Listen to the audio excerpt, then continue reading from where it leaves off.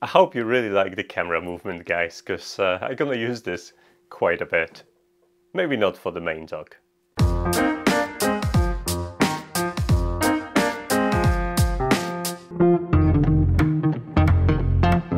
Hello guys, it comes a time in a maker's life when they want to take their Raspberry Pi 4 and put into a device to create a unique tablet, and that was the case with Raspad 3. However, it is a bulky device and slightly unwieldy.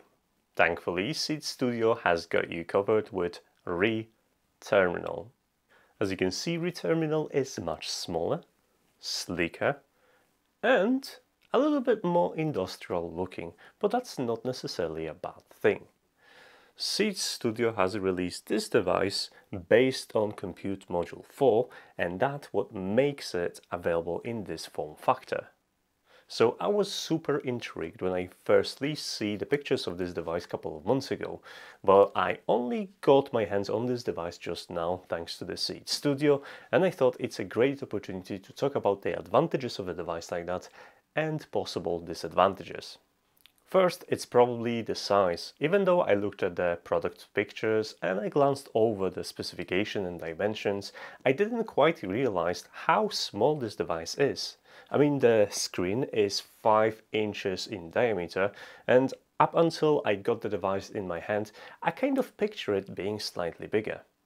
It's not necessarily a bad thing, but you just have to remember the actual device size. I mean, it's barely bigger than your palm. But the basic idea behind this terminal, or reTerminal, is pretty simple. Take an existing Compute Module 4 and connect it to a carrier board to create a nice, sleek device with a touchscreen interface. And has the Seed Studio pull it off? Well, let's take a closer look. While the device might seem industrial to you, the actual shell is made of plastic.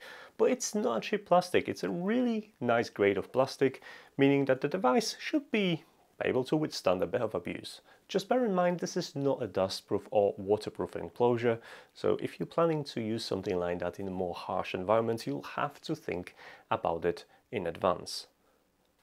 But the device feels heavy and sturdy in hands thanks to probably inclusion of a very big passive cooling. I'm gonna talk about the cooling performance in a moment. In front, the star of the show is the 5-inch display with IPS 720p resolution panel with capacitive touch display. It's really bright, has nice colors and excellent viewing angles. Apart from these, you get a programmable 4 buttons in front and a couple of LEDs that you can change the way they blink as well. On top of it, you have additional button to wake up the device. There is also a gland in case you want to either extend the antenna or add the cabling going inside. And both side panels has been chromed with I/O, and on the right hand side you have RJ45 for Ethernet.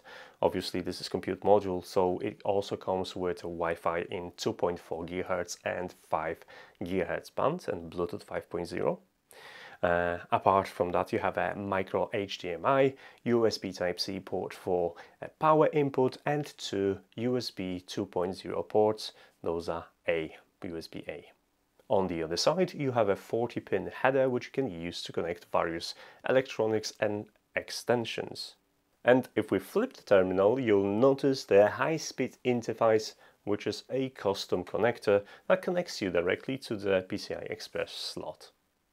Now, the device is actually covered in mounting slots, including 10 different mounting positions with M4 screws and 1/4-inch adapter at the bottom to mount it on a tripod. So you'll have no problem mounting this on wherever you like.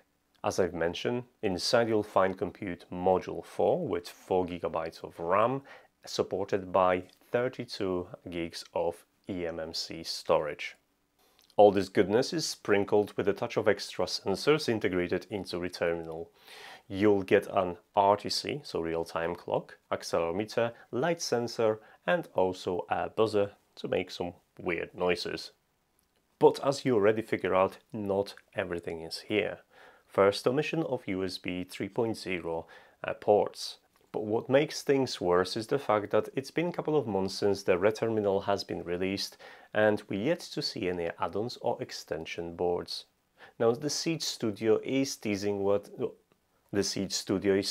us with the proposed solutions like a microphone array, camera, industrial I/O, or LoRaWAN support and 5G cards that you all would utilize that high-speed interface. However, so far nothing is available to take advantage of the port on the back. It's quite disappointing.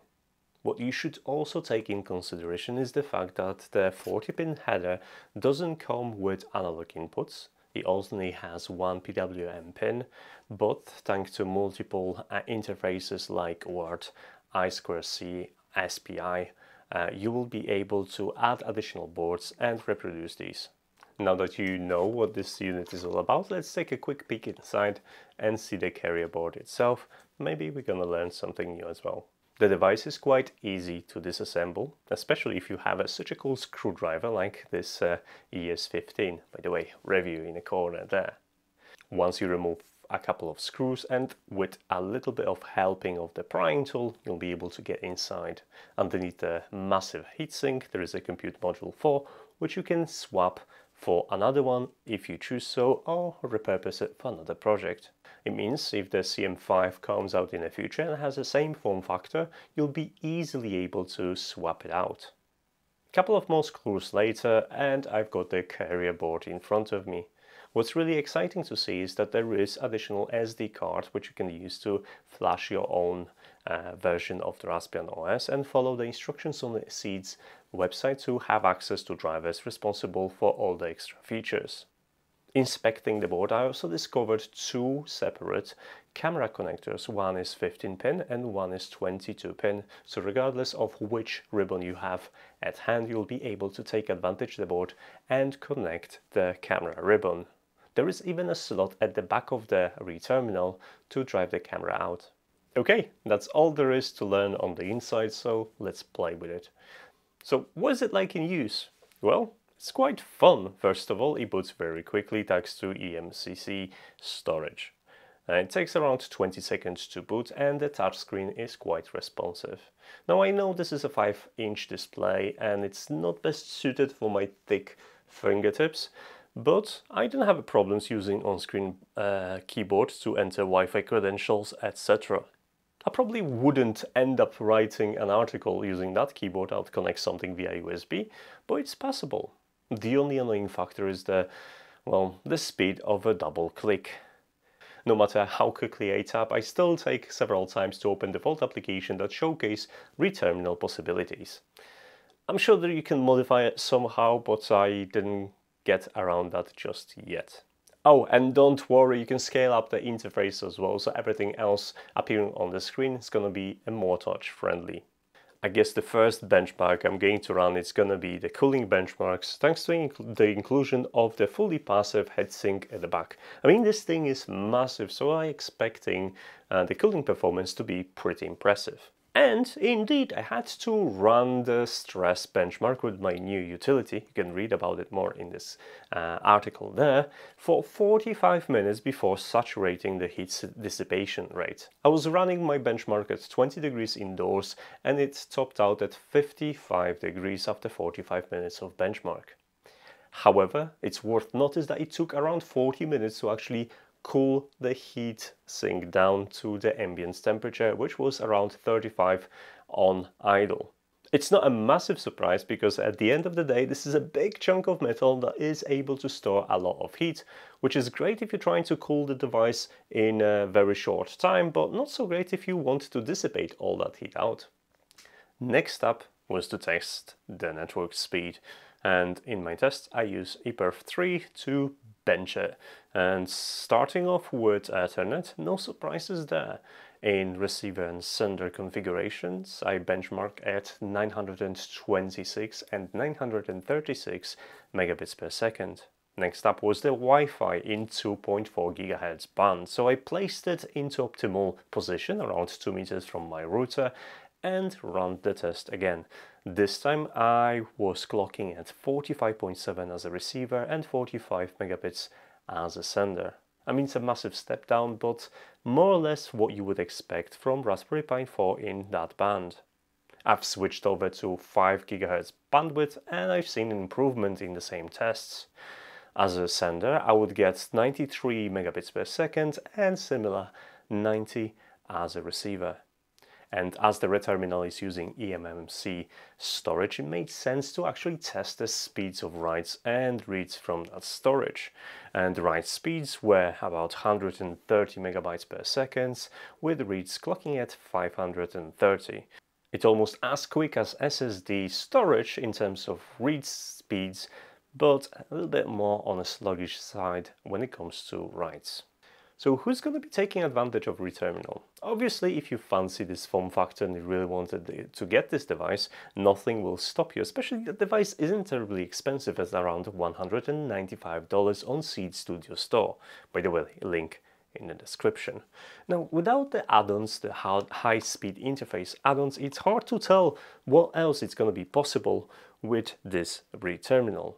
But right now, I think I could recommend this to anyone looking for a small terminal to visualize the data on an included screen. I have a couple of interesting plans that's going to take advantage of that, so if you're interested how I'm going to use that in my home automation, you definitely want to stay tuned. Now, I don't have any published calendar or schedule, so use the tools provided by YouTube. You know how it works. I'm not going to explain you all this, but this is the best way to get in touch. Also, if you suggest a new content, I'll have a comment with a link.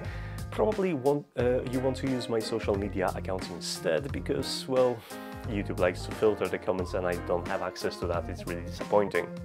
As for now, guys, thanks so much for watching, and do let me know what you think about reTerminal in the comment section. And if you're interested, all the links gonna be in the description of this video. Thanks so much for watching and see you in the next video. Take care. Bye.